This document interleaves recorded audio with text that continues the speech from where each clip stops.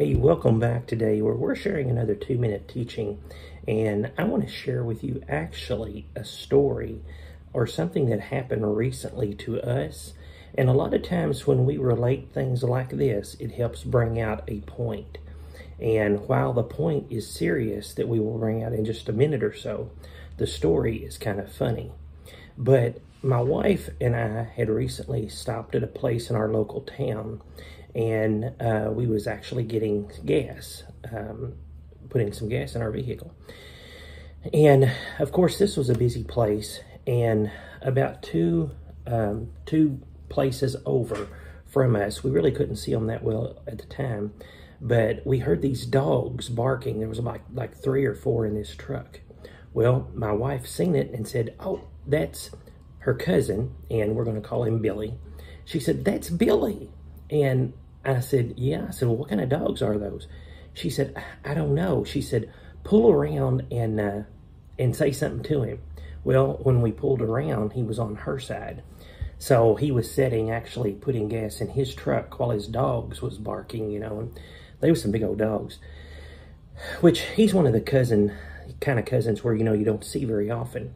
And but we just ran into him a few days before, actually, in a restaurant. So she rolled down the window and she said, "I love those dogs." And the man looked up and said, "Thank you." Well, as soon as we seen him, we knew it wasn't Billy. As soon as I heard the voice, I knew it wasn't Billy.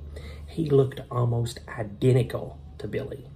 Okay, I mean, goatee, same type build, wore a cap, just like Billy. Almost, they would have passed for brothers, basically, or identical twins, almost.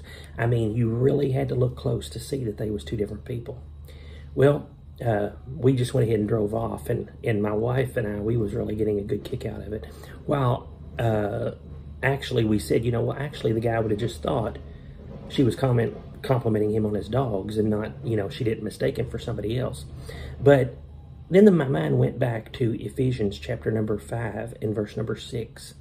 And that Bible said, "Let no man deceive you with vain words." So getting into the seriousness of this, that really gives you an illustration of how easy it is to be mistaken in someone sometimes.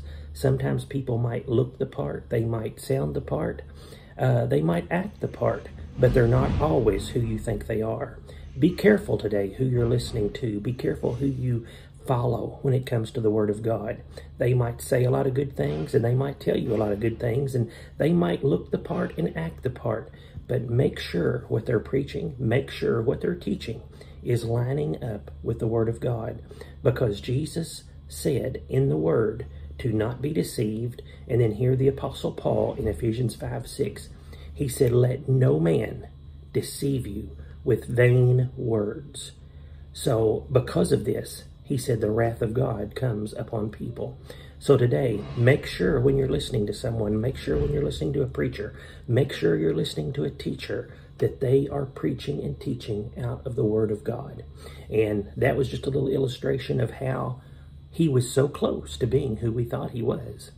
But when we really inspected, we seen he wasn't. When we heard his voice, we knew he wasn't. It was an embarrassing situation, but at the same time, it can help us teach a lesson on make sure when it comes to the Word of God, because your eternal soul is at stake. Your eternal salvation is at stake. So make sure who you're following is the right person. Okay, this went a little longer than 2 minutes, so this won't be a 2-minute teaching. This will just be a teaching.